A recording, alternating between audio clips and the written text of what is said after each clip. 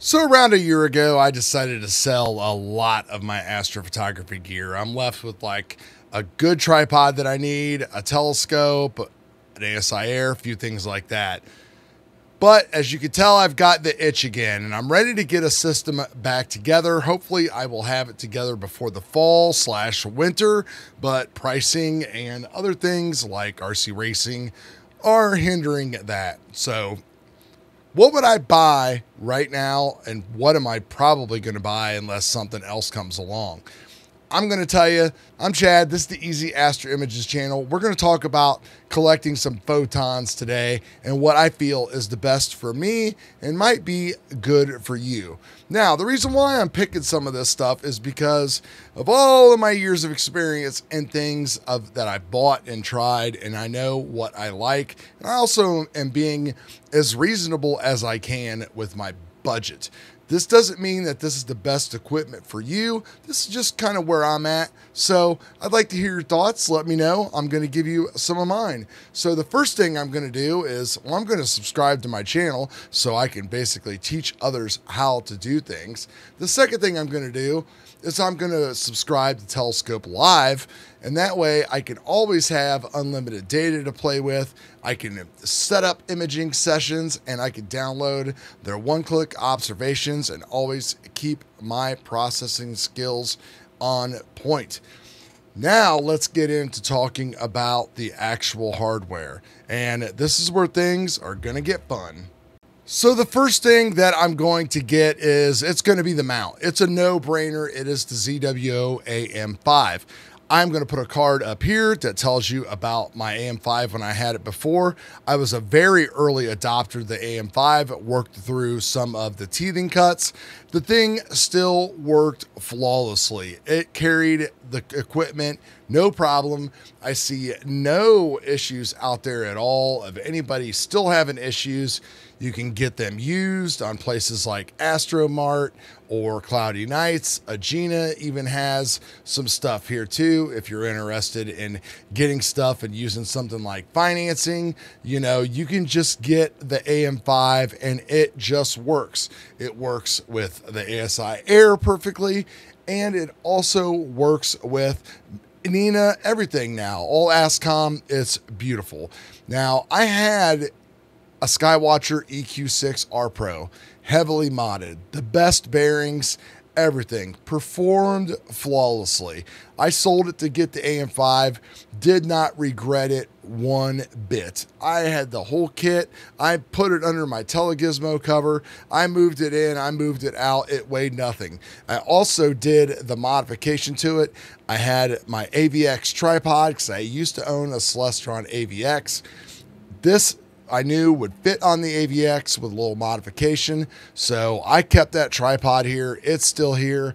The carbon fiber tripod that they're giving away for free with the mount works great as well, especially if you set up in the grass. I set up here in my driveway and I live next to a state highway, and the carbon tripod in the PhD2 would show the vibrations of cars driving by on the state highway. So carbon fiber tripod, not the best for me. So AM5 is definitely it. When it comes to the AM3, I've seen it, the AM3, I've seen more people saying less good things about it, not promoting it as well as the AM5. I believe it's certainly just as capable, and it's going to fit any payload that I am ever going to buy, because I'll never buy some massive large telescope. I've been there and done that, and we'll talk about that later. But I would just probably stick with the AM5. It's not much more money, and I know that it works.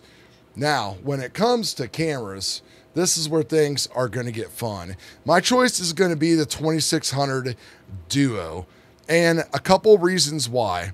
And I'm going to go with color.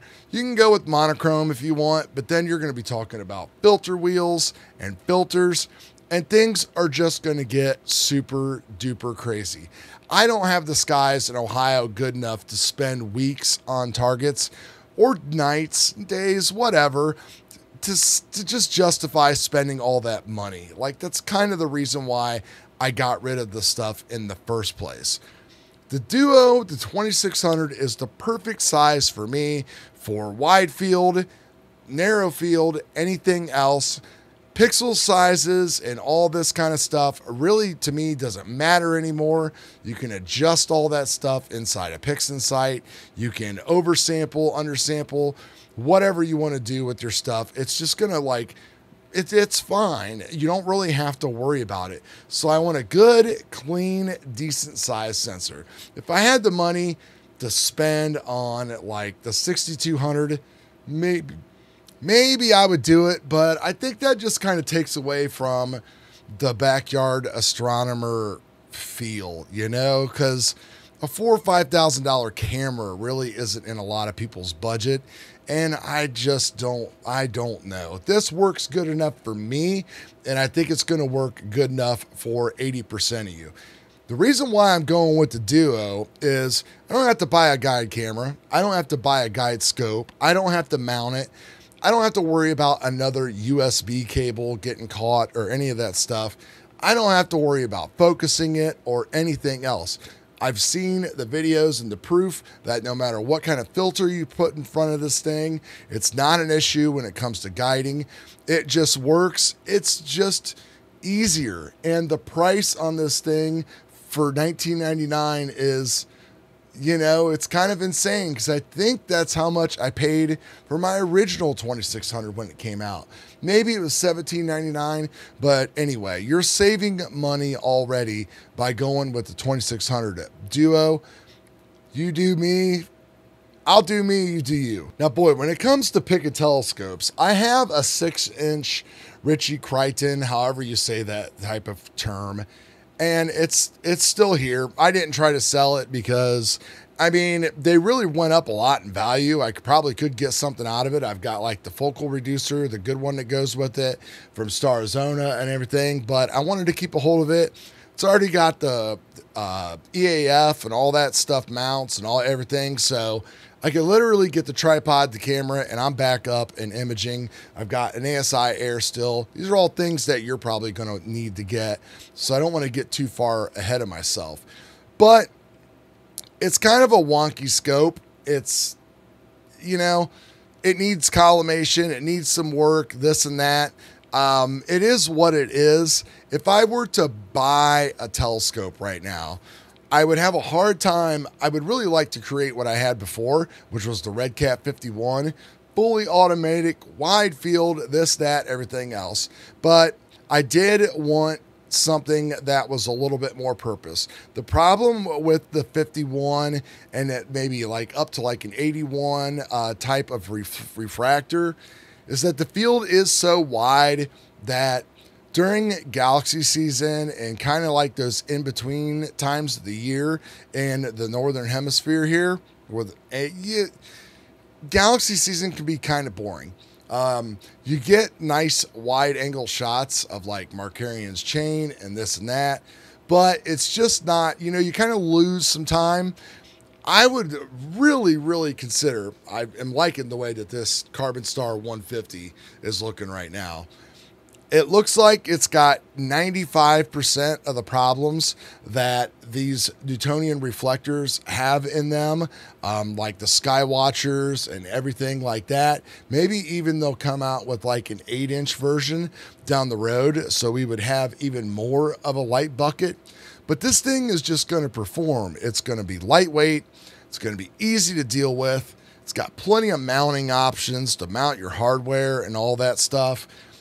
All that kind of stuff I didn't have on the RedCat 51. So I had to buy all these like different mounts and I had to cable everything differently and all that kind of stuff. The one thing that this would be missing that I loved on my 51, which hopefully I'm sure he makes a big one by now, would be the automatic flat panel from Deep Space Dad. Totally worth the money for your astrophotography. I've got a video on that right here if you want to check that out. You will, if you don't have one of these things, you're going to want to get one. That is for sure. Now, we can't talk about this without talking about the RedCat, because it really is what just got me really going full bore in astronomy for the last time over the past like 12 to 14 years. The technology was there, my skill set was there, my skies are here, and it is what enabled me to get amazing pictures. Check out this video here of my Dark Shark Nebula. You know, I wouldn't be able to capture that without the wide field scope or doing something crazy like a mosaic. And that thing had like a lot of data in it, like many nights. I can't even remember how many nights that it had. But the Red Cat was just so fun and simple and did so good. I know it's popular.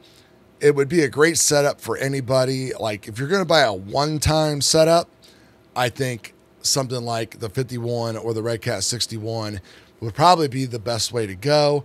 Even though for me, I want something with a little bit more reach in the future because I've kind of been there and done that, and we can zoom in a little bit closer on some areas of the sky. So that is why I would be looking at this Apertura.